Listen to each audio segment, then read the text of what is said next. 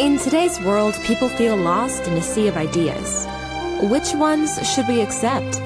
Stay tuned because you're listening to Veracity Hill, striving for truth on faith, politics, and society. Here is your host, Kurt Jarris.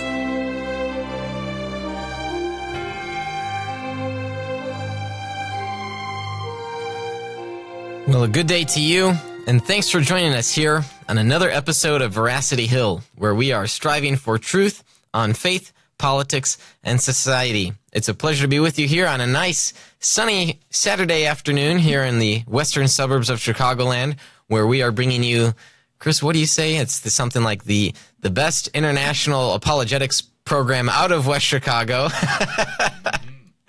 And so if you had the opportunity yet, or if you haven't had the opportunity yet, I want to invite you to listen to last week's episode on the Dictionary of Christianity and Science. It's a great interview between two of the general editors of that volume. And it's really a great book I think you should check out, and everyone should have it on their shelf, sort of the go-to, especially if you're not a science person. It's actually very helpful.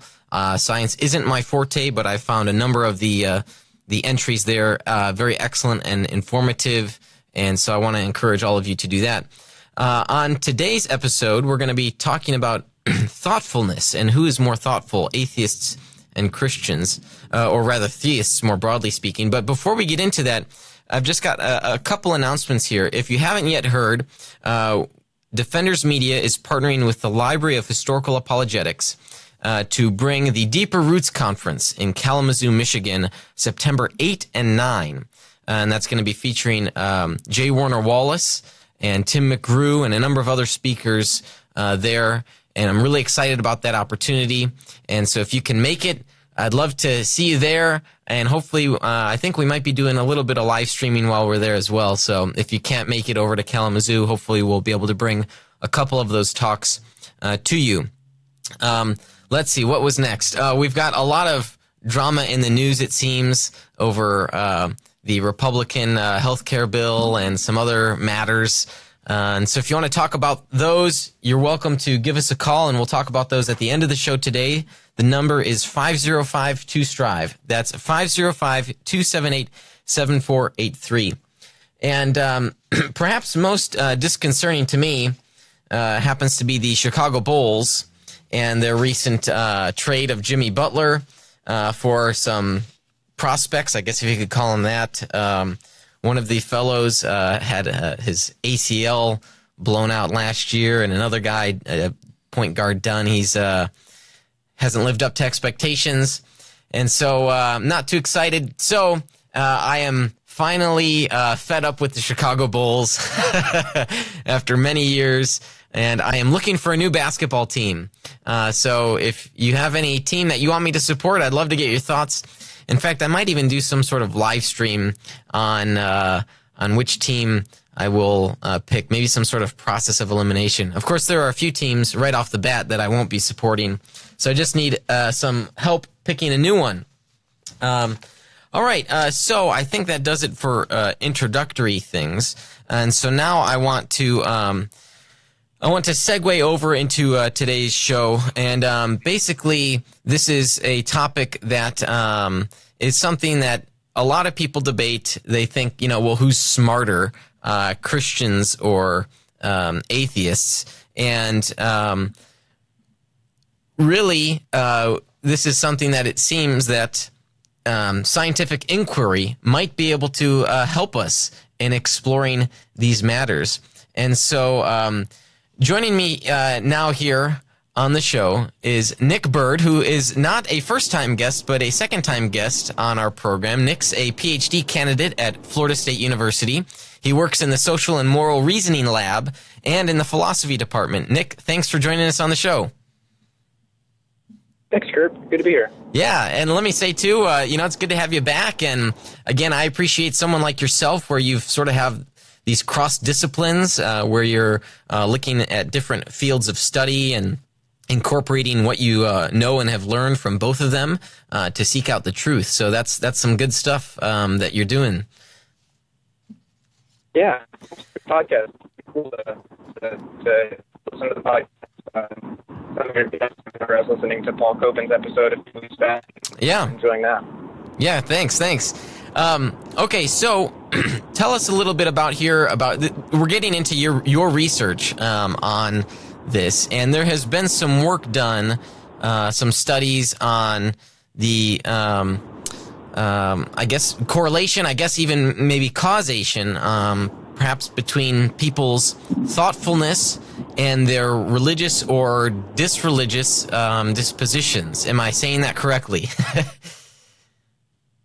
Yeah, that might be a fair way to put it. It's probably best to start with just the correlational stuff, since that's that's easier. Less controversial stuff. Yeah, it's easier to illustrate that. Yeah, definitely easier.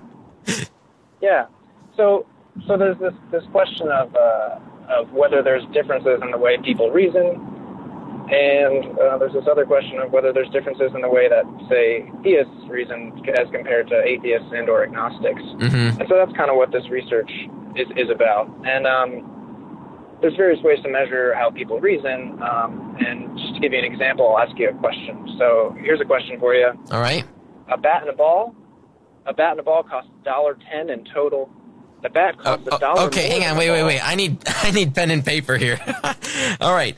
A bat and a ball cost how much? A bat and a ball. You probably won't need a piece of paper, but I'll give you the rest of it. Okay. A bat and a ball costs $1.10 in total. The bat costs $1 more than the ball. So how much does a ball cost? 5 cents. Good. So that is the correct answer. Cool. The vast majority of people will say 10 cents. I see. To this question. Because they think the bat's $1, therefore you've got 10 cents left over. But that wasn't your question. Your question was if the bat costs $1 more than the ball, how much is the ball worth, right? Good, yeah. So, like I said, the vast majority of people, atheists or not, the vast majority of people answer that question as 10 cents, even though that is demonstrably incorrect. Right. But, people report this with some confidence, and then there are some people who report the correct answer like you did, which is 5 cents. Yeah. And there's a whole bunch of these types of questions that there is this, what some people call the intuitive answer that is demonstrably false.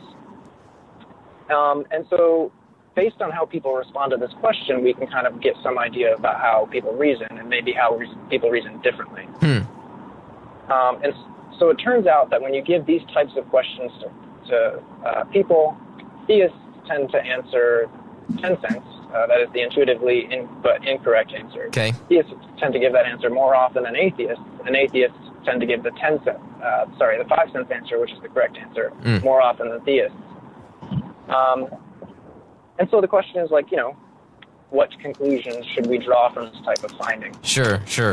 And now I don't know if you've got the study or, there are multiple studies I'm sure that illustrate this phenomena. But how much, part of my curiosity just gets interested, how more frequently do theists answer it incorrectly versus theists? So you said it happens more frequently. I mean, how much of a rate are we talking here? Good. So the effect size is somewhere between 0.18 and 0.25 or something like that. That would be Cohen's d, but that's a technical term. So one way to put it is it's a roughly 18% more frequently. Got it. So it's not like theists get all of these questions wrong and atheists get all of these questions right. It's a probability difference, and it's not even that big, but it is statistically significant. Sure. And it's not entirely negligible. So, but that's good that you're asking that question to try and quantify the difference. Yeah, and okay, so we've got this study here. How you and we in preparation for the show have used the term theism, or a theist specifically. These are people of all sorts of religious backgrounds. Hindus, Muslims, Jews, Christians, or is it just Christians? That's a really good question. So there are a few different scales people use to figure out what type of religion some people associate with. In the studies the most common studies, it's kind of a general belief in God, and then maybe some questions about how confident you are. So, like, there are people who call themselves like agnostic but not atheist, and things like that. So in general, it's just theism. It's not necessarily Christianity as opposed to Buddhism, as opposed to maybe like Judaism or anything like that. It's just a general theism. Sure. And maybe where these studies happen and how they happen might determine, if a majority of them are, Christians, if the study is done, say, in the American South versus if the study's done, say, in India, that's going to give you a different sort of religious background for the theists that are taking these surveys, if you will. Yeah, so that's a really good point. So there's a few different places that this research tends to happen. Gordon Pennycook is a name that's often heard in this research, and Gordon does research both of college students and as well as just people online, and people online can be from anywhere depending on how you collect your sample. Yeah. And Will Gervais is another person who does these studies, and he does these studies in Kentucky, and so that is the American South, as you mentioned, and that actually, his samples of participants the responses on these questions that I told you about, they are markedly different than other samples of questions, and so in the Kentucky samples, people tend to answer with the 10 cents or the intuitively but incorrect answer more often than these other samples. So that's actually a fair point, and with some empirical support. Yeah, that would also be just another interesting thing to study the theists' variety of answers. How say Christians maybe answered it more intuitively, or maybe just Christians in a certain region as well. So that could also be other things. But I don't want to get too far down the rabbit trail. So when we talk about sort of thoughtfulness or being reflective, how is it something that we can measure when someone is reflective? Good. So I'll just give you the simplest way. So I gave you that question, and there was an intuitive answer, or what you might call an unreflective answer, and then there was this reflective answer. And so you can basically give people a series of questions and then count up how many times they answer the reflective response versus how many times they answer the unreflective response. And you can give them a score. So like if they get 2 out of 3 reflective responses, then that becomes a number that you can plug into your statistical analysis to compare with other participants. So that's kind of one way of measuring. But 3 questions isn't a very powerful measure, so there have been further ways to measure this, which involve like 6 or 12 or 18 or even more questions of this variety to get a more robust measurement of the differences in reasoning. And so you'll sometimes hear the phrase analytical reasoning style or like analytical reasoning questions, and these are the types of questions that people are referring to, and there's a large quantity of them. And so it basically is you give people a bunch of questions and you figure out how many of their answers are reflective versus intuitive, and then that number helps inform your statistical analysis. And are participants timed based on how long it takes them to answer a question? And part of the reason why my asking of this is because I could imagine taking a test and you sort of second guess yourself, right? And maybe you still, after being reflective, you still put the so-called intuitive answer down. Yeah, so I would imagine some people probably do measure reaction time or answer time. There's some controversy in the field about how meaningful that stuff is, because some people seem to be able to get to the correct answer rather quickly. And so it doesn't seem like there's kind of a one-to-one correlation between like the amount of time it takes you to answer and how reflectively you answer, because some people can answer very reflectively very quickly, but other people can't. Right. And it might depend on like, how comfortable you are with math, for instance. So, but that's a good question. Okay. So let's discuss the details of the findings. How many, for instance, how many atheists typically take the test? I mean, what are the sample sizes here of these studies? And maybe, I don't know, can you Are there many of these studies, or are there just a few? What sort of effort's been put out there? Good. So there's this paper by Penny Cook and colleagues. It's called Atheists and Agnostics Are More Reflective Than Religious Believers. And this paper has 4 studies of its own, and then it analyzes another 30 or so studies. So that's at least 35 right there. Yeah. And it's a total, when you add up all the participants, it's a total of over 15,000 participants. Mm-hmm. So it's like, it's a pretty big sample size. And on average, these studies are like, a few hundred people or something like that. And so even those individual studies are pretty large. So the sample sizes are pretty good at the individual level, and they're very good at the meta-analysis level, like this paper that I mentioned. Okay, what is help us out? What is a meta-analysis?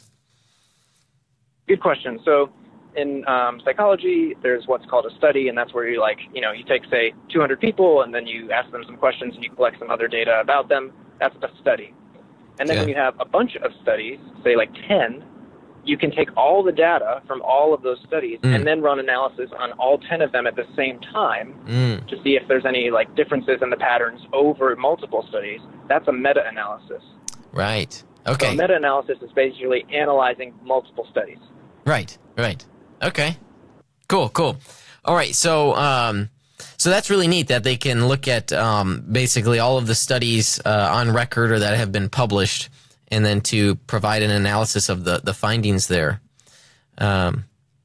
Cool. And so we see then this general trend. I'm sure in some studies, the studies vary from the findings, but the general trend is that atheists have, what you've said here is 18 to 25% more probability of being reflective or thoughtful to these questions than theists. Is that right? Yeah, that's the general finding. Gotcha. Now that's, before we continue, so that's not to say that there aren't smart theists, right? This is just a general trend. Of course not, right? Yeah. Just, I want to make sure that's clear. Yeah. That would definitely be something you do not want to take away from these findings, right? Because there's obviously the Alvin Flanagan's and the Richard Swinburne's and Paul Copen's and many other scholars, even in history like Elizabeth Anscombe and stuff. So there have been very, very many smart theists. Right, and we could also, just to look at the other side of the coin, we also might perhaps know atheists that aren't very reflective. So you can sort of get, both sides of the spectrum there. That's totally. I don't want to name names, but yeah, definitely.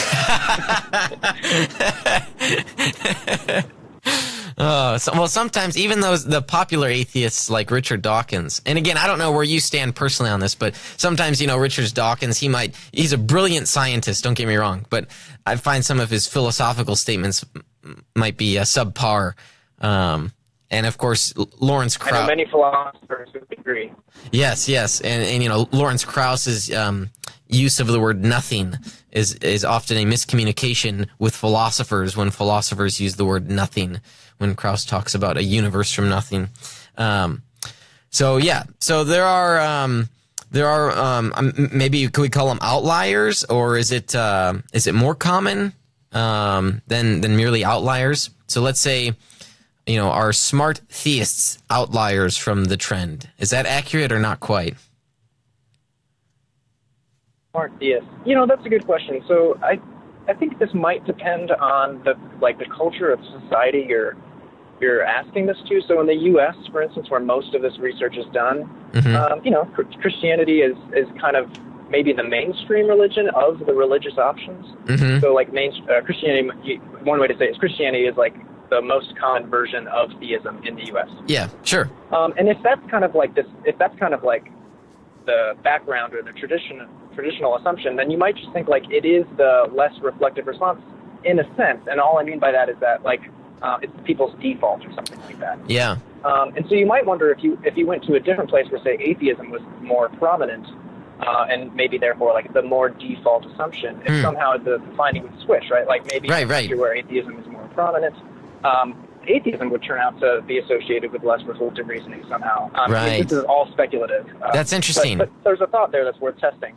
Yeah, right. So basically, what you're saying is, in a scenario like that, where say the society is 80 to 90% atheist, that the findings might be switched, where the theists happen to be the more reflective type, But that would be interesting, because then it's not necessarily something about theism or atheism, the worldviews themselves, which would have people be more reflective. Is that right?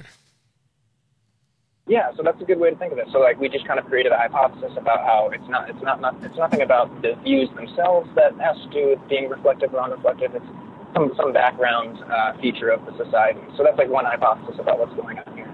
Gotcha. You might think there's a different hypothesis, though. There are like a few hypotheses we could explore. I don't know if those are interesting. But.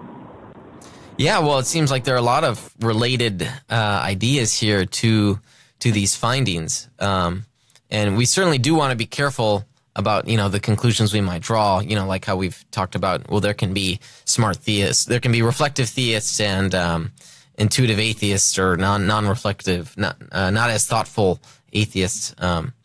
So that's certainly something to continue the research upon. So getting back to the study or studies here, what does this tell us about theists or atheists? Is it able to tell us much of anything? So this is where I think it's worth maybe considering some other hypotheses. So we consider the hypothesis where there's like nothing about theism or atheism intrinsically that makes it more reflective or less reflective. So another hypothesis, no, is this. It's like the hypothesis would be like, no, there is something about theism that's maybe less reflective, or the other way to put it is there is something about atheism that's more reflective. And that story might go something like this. Look, atheists and agnostics are just more skeptical. And they're even more skeptical about their own judgments. And so when they're answering these questions about bats and balls, they're a little bit less confident in their own response, so they're more likely to, say, double-check their work and then realize that they made an error and then therefore answer correctly. And so you might think there's something like that going on. Again, that's a testable hypothesis. It's speculative. There's not a ton of evidence that answers the question of whether that's what's really going on. But the idea is maybe that there's just a difference in skepticism here. And that sounds like totally plausible. Well, so sure. That would be something worth exploring in the research. Yeah, and I would think, so even if it were illustrated that atheists are, in general, more skeptical or even more thoughtful, that of course doesn't lead anything about necessity, that atheists are always necessarily more thoughtful, because there are, of course, more thoughtful and even skeptical theists. But we just so happen to, if there was a study that, showed more of the particular here, it just so happened that atheists as a group were more reflective. I mean, I don't even think I would have so much beef with that, because it doesn't say much of anything to the worldviews themselves, but I think more just about the people. Is that a fair statement? That's a good distinction, right? You want to distinguish between the view and the people who hold the view, right? And it's not clear that if the finding tells us something about one, like the view, it doesn't necessarily tell us something about the other, namely the person, or vice versa. If it tells us something about the person, it might not necessarily tell us anything about the view that the person holds.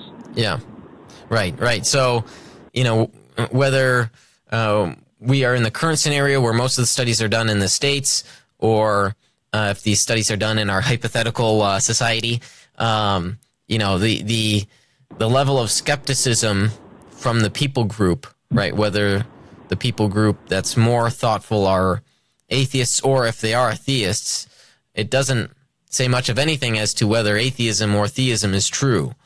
And that's correct. Something that we just sort of have to continue to investigate ourselves. Right, yeah. It's not clear to me, at least it's not obvious to me, how one would go about testing empirically whether theism is true or false. So it'd be important to say that this doesn't bear on that question, probably. Right. That is interesting, though, that we might find more skeptical people that are atheists, at least in America, based on these studies. Right. Because at least as far as I know, I mean, I deal with a lot of thoughtful theists just in my field of work. Indeed. So, but it's true. I mean, in terms of trends and just, basically anybody. So that's a question. So basically, is this all on self-identification? Just anybody that considers themselves a theist, they qualify as being a theist? Good question. In a sense, yes. So there are some studies that employ very simple questions about this, like, do you believe in God, yes or no, or something. But most of the studies, like the vast majority of the studies, are using multi-question surveys about religion to determine one's quote-unquote religiosity, and as well as like the degree to which they are confident about, the existence of God or something like that. And that's how we can distinguish between agnosticism versus theists. Right, because you might have sort of doubtful theists, right? You might, and those might be people that you want to weed out. Just people that they think there's a God, but they're maybe not really sure. Those sorts of things. So in these studies, then, do they sort of push to the opposite sides of the spectrum? Do we get the confident atheists and the confident theists, or are we really kind of looking at everyone here? Yeah, that's a good question. So in the paper that I mentioned, it includes 4 studies plus a meta-analysis. Mm-hmm. That paper actually has a graph in it that I think might be answering the question you're asking. And the graph basically shows a pretty clean trend line from, confident theism to less confident theism, or like less religiously affiliated forms of theism. Like maybe you say you believe something, but you don't really participate in church at all. So you consider yourself like religiously unaffiliated, even though you might believe in God. Yeah. So there's strong theism, and then there's this like less confident version, and then there's agnosticism, and then obviously there's atheism. And there seems to be a trend from less reflective to more reflective, and it's a kind of pretty clean trend in this graph and that paper. And this paper is freely available to anyone if a listener's interested in it. So, I think there might be a pretty clear trend from one to the other in terms of like confidence in God's existence, from very confident to confident against God's existence. Right. But now, even still, I might think that confidence isn't necessarily an indicator of reflectfulness either, right? Oh, right. And that's why we would measure reflectiveness independently with these measures, like the questions that I've been asking. It's just that confidence correlates with measures of reflection. Right, because, I mean, I know plenty of people that are confident about things, but they're they can be wrong, totally wrong. Oh, yeah. So confidence is not a normative property necessarily. It might just be, we're just describing someone's confidence. We're not saying whether or not they should be confident. Right. So we might have a scenario here where there might be, say, not so confident atheists and even not so confident theists who all happen to be very reflective. That's true. So there's definitely going to be a class of people that are that way. The data suggests, though, that they wouldn't be the most reflective people on average. On average, okay. Because I know, even some theists that are very reflectful, but, their confidence level might not be through the roof. How do we judge confidence? 100% confidence, sort of tautological, or say 80% confidence. I'd have to look into the studies to see sort of what level of confidence would qualify people to fit with those camps. Does that make sense? Yeah, no, I think what you're saying makes sense. I think like if you were to imagine drawing a trend line from less reflective to more reflective, there's just going to be tons of people very close to that trend line. Mm-hmm. and that represents, so to speak, the average. But like you mentioned, there's going to be these outliers, right? So there's going to be dots that represent people that are way more reflective than average, and maybe there's going to be dots that are way less than average, way less reflective than average. And so at every stage, whether it's theism or agnosticism or atheism, there's going to be people that are very far from this average line, but most of the people will be close to this average trend line. That's kind of the picture. Gotcha. Okay, well, Nick, we've got to take a break here, but when we come back from the break, we've got some other things to talk to you about. I've got more questions for you regarding the studies here, so stick with us through this short break from our sponsors. Thanks. You're listening to Veracity Hill, striving for truth on faith, politics, and society.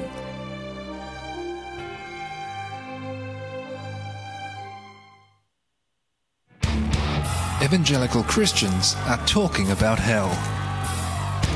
What if we believe what we believe because we've always believed it? What if the gospel is really a matter of life and death? We want you to open your mind, open your Bible, and rethink hell. At rethinkinghell.com, evangelicals look at what the Bible says about hell, putting conventional and controversial views to the test. Hello, I'm David Smith, the Executive Director of Illinois Family Institute, a state-based Christian pro-life and pro-family public policy organization. I want to invite you to join us as we seek to be salt and light to a dark and rapidly decaying culture. You can do that in a number of ways. For example, you can join our email list to get timely alerts and great cultural commentaries. You can like our Facebook page, follow us on Twitter, listen to our podcasts, and subscribe to our YouTube channel. You can attend one or more of the special events and forums we host in different parts of the state. We do all these things to encourage and equip Christians in Illinois. You see, we need you to help us fulfill our mission to boldly bring a biblical perspective to public policy. Our faith requires us to be bold, speak truthfully, and love our neighbors. Join us. Visit illinoisfamily.org to learn more. Are you tired of wasting your time and money on ads that just aren't producing? What if there was an easier way to get great advertising results with tons of traffic and social engagement to your brand without wasting your time or money? Well, there is an easier way, and it's called trafficbuffet.com. A new and easy way to generate the traffic you need through our global network of publishers, all with one click. Explode your site traffic and send tens of thousands of potential customers to your site daily. Build your brand with our social campaigns like Facebook, Twitter, YouTube, and more. Our dedicated account reps provide amazing support. So don't wait. Get started today. TrafficBuffet.com. Measurable results, driving success.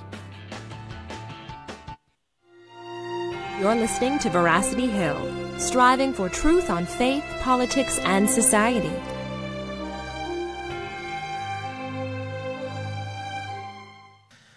All right, thanks for sticking with us through that short break from our sponsors. I'm here with Nick Byrd, and today we're discussing thoughtfulness. Who's more thoughtful, atheists or theists? And before we get into that, I do have a giveaway here, and for those especially following on the live stream, you can see here this book. It is Good Faith, Being a Christian When Society Thinks You're Irrelevant and Extreme by David Kinnaman and Gabe Lyons, and it's even signed by the authors. Compliments here of Baker Books. So if you want to win this book, all you have to do is this. Get ready, here it is. Just share the live stream video. All you got to do is click share it with your friends, and you'll be entered here to win this book here. So I'd love for you to participate with that. If you don't have Facebook, then, what do we do for people like that, Chris?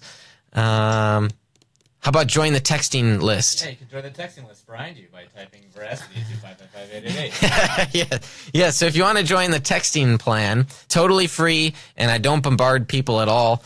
In fact, I don't think I've used it in a couple weeks in terms of sending out one. But every now and again, I'll shoot you a text. Just text the word Veracity. That's VERACITY to the number 555-888. So if you don't want to share the live stream here, you can do that, and you'll be entered. So any people that do that have a chance to win that book. Maybe they could also text you the word book. or something. Text the word book? Yeah, text the word book. Well, that would only work if they're already subscribed to the to the list. So they should get subscribed to the list. And then text the word book. That would work as well. Yeah. I'll keep my eye out for that. Yeah. All right, so we're talking about thoughtfulness here. There have been a number of studies, just about 35 studies here, with over or roughly about 15,000 participants, and the trend has discovered that atheists, in general, tend to be more reflective and thoughtful toward answering a number of questions, maybe even some mathematical. But Nick, you said maybe there were some other types of questions that weren't necessarily mathematical. Is that right? Yeah, so there's some logic questions as well. So it just gives you like a few premises and asks if the conclusion is true, and you have to say whether it is or not. I love this stuff. Give me the test. Yeah, you might. Maybe I'll send you what I've got. Yeah, that'd be great. That'd be really funny. Maybe I'll post my results up on the website. And I know, Nick, you mentioned. Well, you're one for one right now. Nice. So you're doing really well. Good. Nick, you mentioned that that article by Pennycook and others. I guess we're gonna get that up on the. It might be some other type of thing going on, but it's just a difference in reasoning between two different groups that we don't need to take too much stock into in terms of like the beliefs or features of these people. And do some of the preliminary questions to help sort of weed out persons, do they consider like educational background, whether people have a high school diploma, college experience, college degree, graduate level? That's a really good question, and you'd be a good experimentalist. So when people run these studies, they're also measuring things like how good are you at math, how comfortable are you with math, what level of education do you have, what's things like this. And it turns out that the being more or less reflective is not. It doesn't just reduce to how good you are at math or what your level of education is. It's independent of these things to some extent, and even the way in which reflectiveness relates to theism and atheism, even that is independent from education and then one's mathematical competence, or what people call numerosity. Interesting. Yeah, that would be. It seems like there's really just a lot of further research that needs to be done. So how could further studies help to answer some of these yet unanswered questions? Good. So I think there's some studies that are already being done, and then maybe I could toss out a couple ideas for things that could be done if they haven't already been done. So you guys were quick to pick up on just some questions about the cognitive reflection questions themselves. And so I think in general we should study what's going on when people answer these questions. Mm-hmm. So you might think, that what's going on when I ask you the question about the bat and the ball is some people first think the incorrect answer, and then some other people, after thinking that incorrect answer, realize their error and then correct their error. Mm-hmm. But there's people like Kurt Jaros who just get the answer right off the bat. And so that's an interesting difference that we should want to study and try to figure out what's going on there and if that's meaningful. Yeah, that would be interesting. Or as I previously mentioned, the second guessers. So maybe they're like, they've got the so-called intuitive response, and then they think about it, they think maybe they're wrong, and then they think, no, I'm going to go with the intuitive one. So the second or third guessers, that would be interesting types. We could call them the double downers or something like that. Yeah, there you go. Oh, nice. I like it. A gambling reference, right? Isn't that a gambling reference? Doubling down. I think it is. Yeah, maybe poker? Blackjack, maybe? I think blackjack. Nice. Okay. That's great. Well, use that in your research when you publish more on this. Talk about the double downers. Yeah, I'll cite you and your colleagues. Yeah, even though I'm a PhD student myself studying theology, maybe you'll beat me, and the first time I'll be referenced in a published journalist for that. Hilarious. Hey, you never know. That's right. Nice. Okay, so what other sorts of things can we try to explore for this area? Yeah, so here's a really important one that I think could be overlooked if especially if let's say you're an atheist and you look at studies like this and you kind of walk away from the study kind of self-congratulating in a self-congratulatory way, saying like, oh yeah, look, I'm so much smarter than these theists. Well, here's one worry about these studies, and this is based on evidence that we already have from Dan Kahan, and the worry is this. There's evidence that suggests that like the better you are at math and the better you are at some types of reasoning, the more polarized you are in certain beliefs.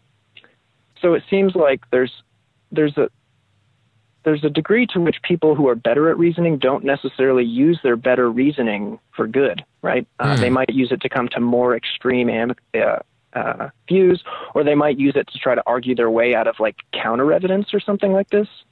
Okay. And so we might think, look, being reflective, it might be good, but it's not necessarily good, right? You can use your reflective capacities to argue for conclusions that maybe aren't good conclusions.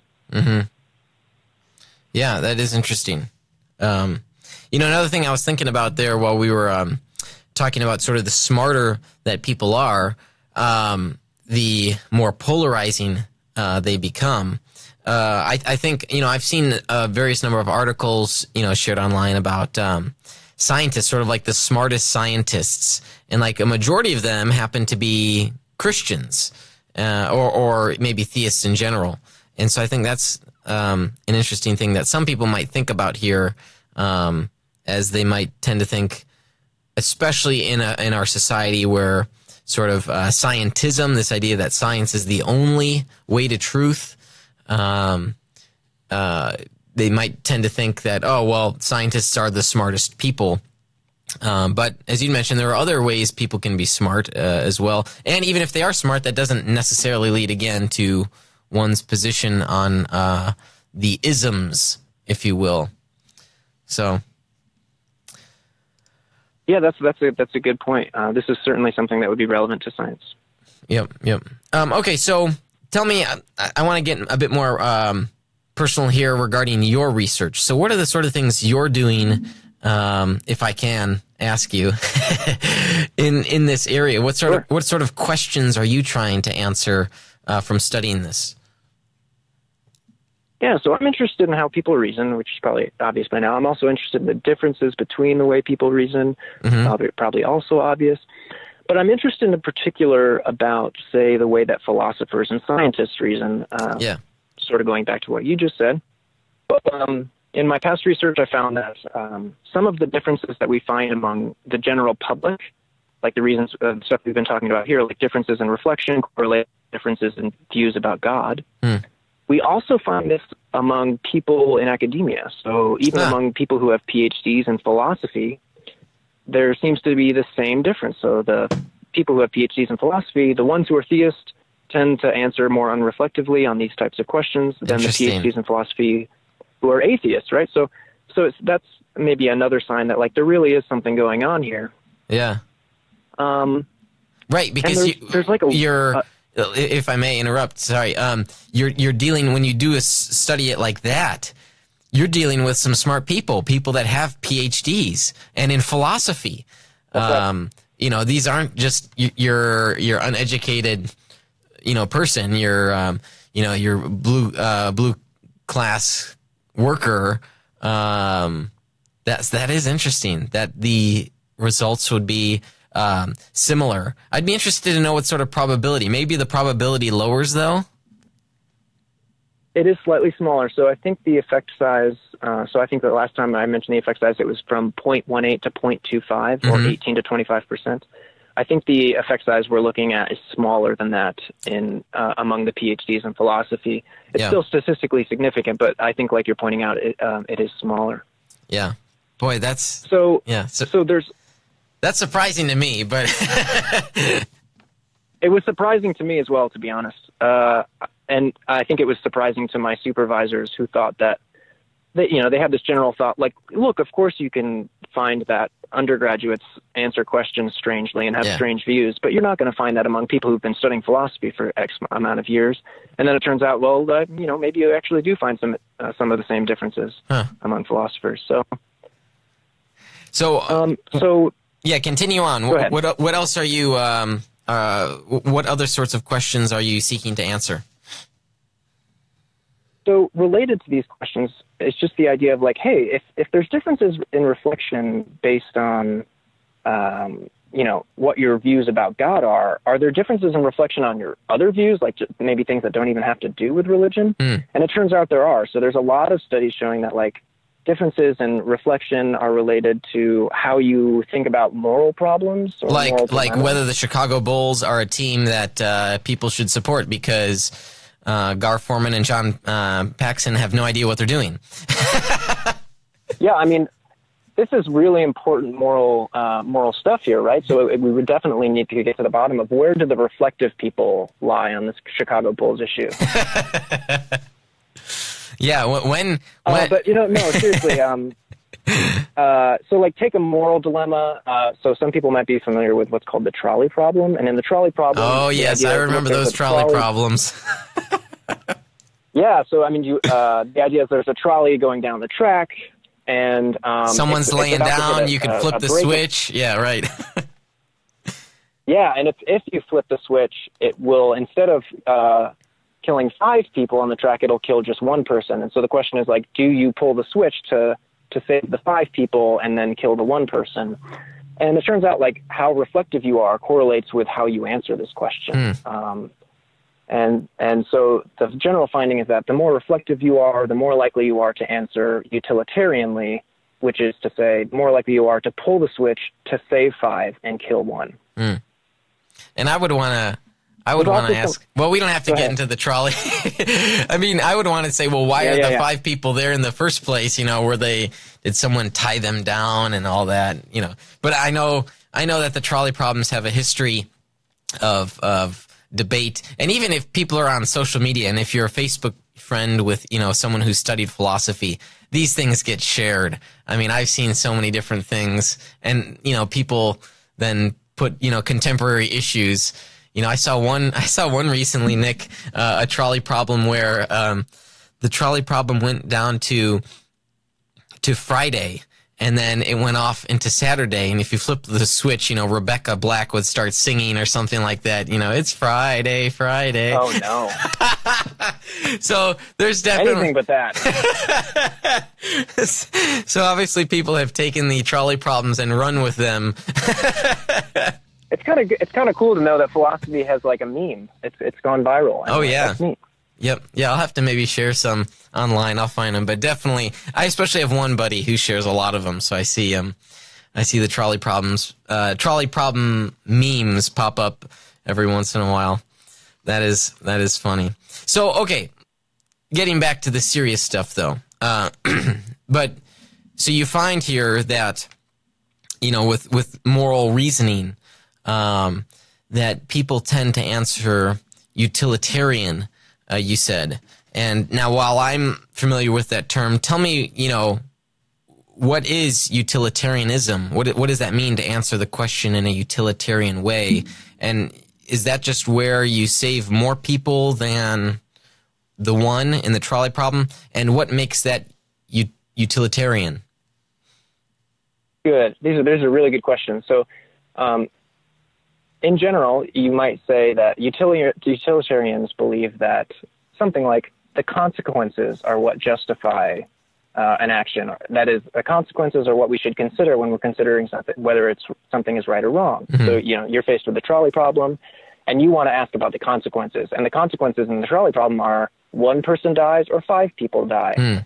And so on this analysis, it seems it might seem obvious that killing only 1 is better than killing 5, so I should do whatever I need to do to kill only 1 instead of killing 5. So that's kind of what makes that response utilitarian.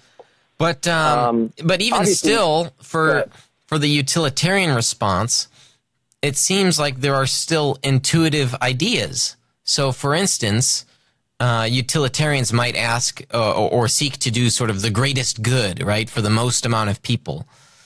But there's still an intuitive question. Well, what is good? What is a good thing?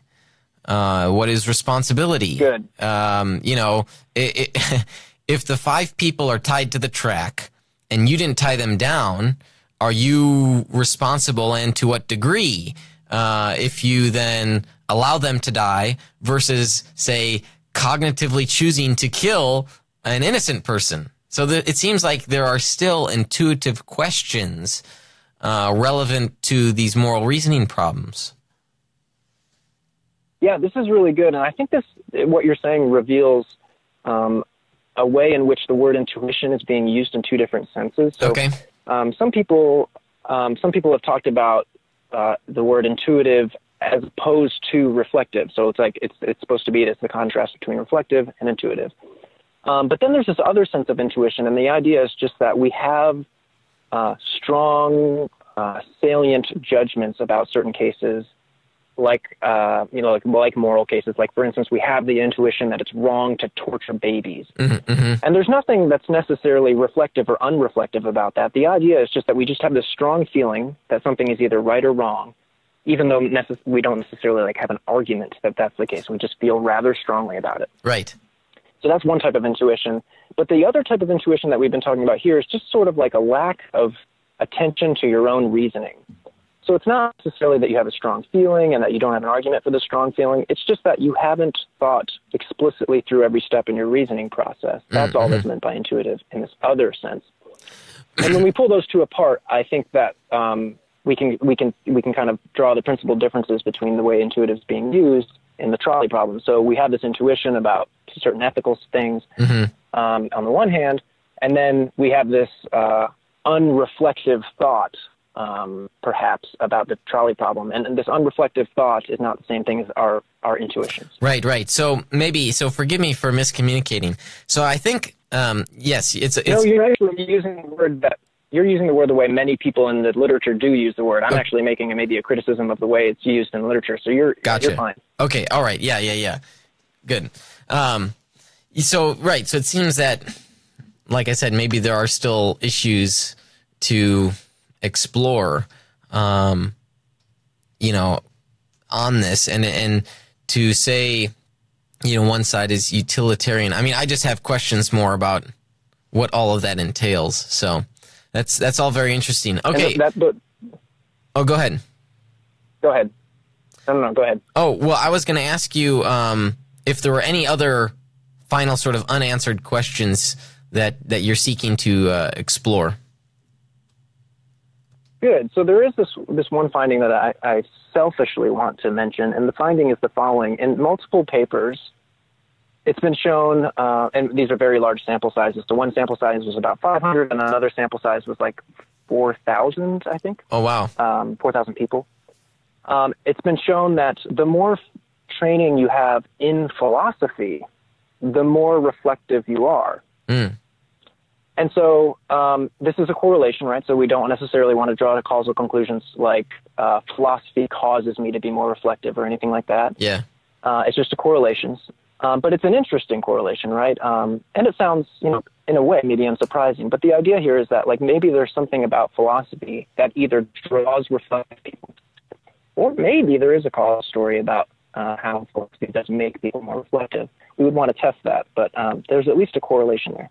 Right. And, of course, when you survey the PhDs in philosophy, though, at least from what you previously mentioned, you still see sort of those traditional results, albeit to a smaller degree.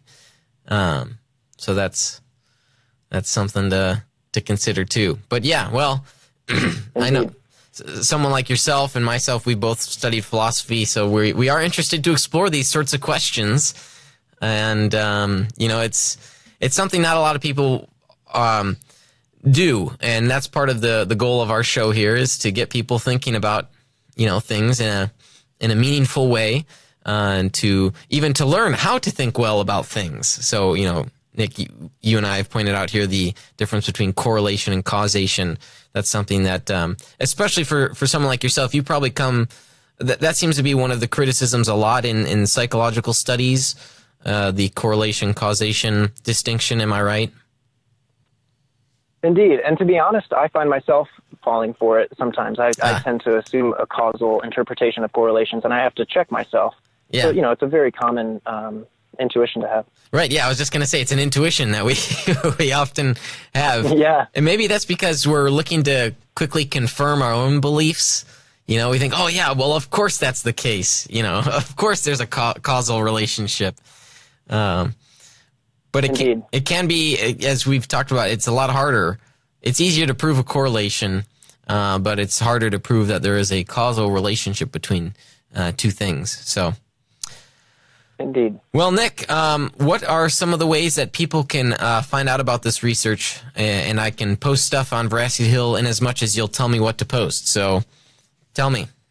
Good. Well, I've got a short list for you.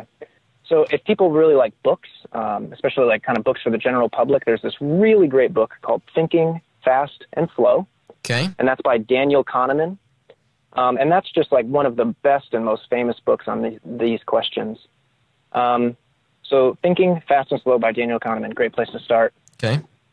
There's also a couple researchers that I mentioned. So Gordon Pennycook is a name to look up. Mm-hmm. Gordon Pennycook's supervisor, by the way, was Valerie Thompson. Valerie Thompson's a very good researcher in this area. Mm. And then there's some other names that I mentioned. One of them is Will Gervais. Okay. And I think he's in Kentucky. He does research on this stuff. One more name is Ara Norenzayan, and Ara is A-R-A, and Norenzayan is N-O-R-E-N-Z-A-Y-A-N. Okay. He does lots of interesting research on this stuff. And I guess, maybe selfishly, I'll just say I have a blog and I talk about my research sometimes. So if you want to go to my website, you can check that out. I'm on Facebook and Twitter, and I post about this stuff all the time there. And I'm willing to, chat and engage with this stuff on social media as well. Nice. Now, when are you looking to finish your PhD? So I've got 2 years of funding left, and I better be done by then. Yeah. Yeah, I hear you. I've got, I think, about 1.5 years left myself, and that's right. It's the better be done. Indeed, we're starting to feel that pressure. Oh, yes. I just commented to a buddy that I sort of felt like a cloud over my head. Before I let you go here, we've got a commenter online here. His name's Jonathan, and he writes, interesting about the effect size decreasing for philosophers.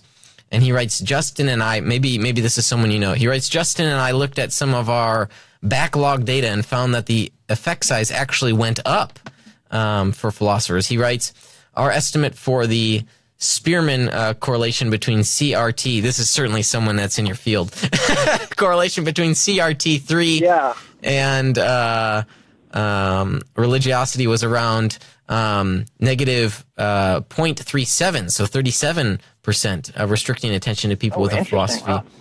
Wow. So this, he writes, this was actually... Did you say the name was Jonathan? Yeah, Jonathan. I typically don't say last names. Live and Good? Yeah, that's him. Oh. Well, only because you guessed it. Sorry if I just revealed him. Well, he does great work on this, so I'll plug his name in a positive way. Yeah, well, he commented here on our feed, so... Thanks for your comment there, Jonathan. We appreciate it, and that is interesting here. That maybe it's gone up. So this is all to say, it seems like there's further work needing to be done. So I want to encourage you guys to continue doing that and to parse out these fine distinctions that need to be parsed out. So. Nick, thank you so much for coming on the show, and it's always a pleasure chatting with you, and we'll have to bring you on again sometime soon. Likewise, maybe we can talk about your dissertation. I'd love to hear about it. Sure, yeah, I'd be happy to do that. Thanks, Kurt. You got it. We'll be in touch. Bye-bye. All right, bye. All right, so I hope that this has been a topic that's been interesting to you. And if you've got any questions, there are a number of ways you can get in touch with me or with Nick as well.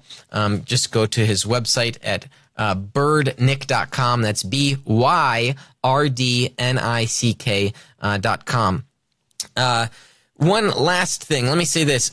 In 2 weeks' time, it is our 1-year anniversary. It will be episode 52. We've been coming to you week after week. And so for that show, I'm going to do an Ask Me Anything. I guess those often happen on Reddit. But you can ask me anything. So I'm now a couple weeks ahead of time soliciting your questions. I would love to have anything that you are curious about. I'd be happy to talk about. So go ahead and submit those my way. You can email me, kurt@veracityhill.com, or you can leave us a message. The number is 505-2STRIVE. That's 505-278-7483. So that does it for the show today. I'm grateful for the continued support of our patrons. Our patrons are people that just chip in a couple bucks a month to help the program run. I'd love for you to give us your support. $5, $10 a month. You can do that. Just go to veracityhill.com/patron. If at this present time, however, you're not able to help us out, let me ask you this. Maybe you can go write us a review on iTunes or the Google Play Store for the podcast. Just tell people what you think and share about it on social media. You can also follow us there, Veracity Hill, on Twitter and on Facebook as well, and share about what we're doing here. Just a good opportunity to spread the word about how we're thinking on various topics and issues pertaining to one's worldview. I'm also grateful for the partnerships that we have with our sponsors, Defenders Media, Consult Kevin, The Skyfloor, Rethinking Hell, the Illinois Family Institute, Evolution 2.0, and Ratio Christi. And I want to thank Chris today for manning the technology week after week. And I also want to thank our guest, Nick Byrd, for coming on and talking about the research that he's been undergoing and studying. And finally, I want to most of all thank you for your commitment to listening to the show, whether you follow us live on Saturdays at 1 p.m. Central Time on our website, on the Spreaker.com website, which is where the feed goes through, or if you're following us on social media as well. We also want to thank you if there were any technical difficulties with the live stream. Thanks for sticking with us as we continue to learn more about how we can do our job better and serve you in that way. So I want to thank you, the listener, for striving with me on truth, faith, politics, and society. You've been listening to Veracity Hill, striving for truth on faith, politics, and society. This is a listener-supported program. For more resources, including past shows, visit veracityhill.com.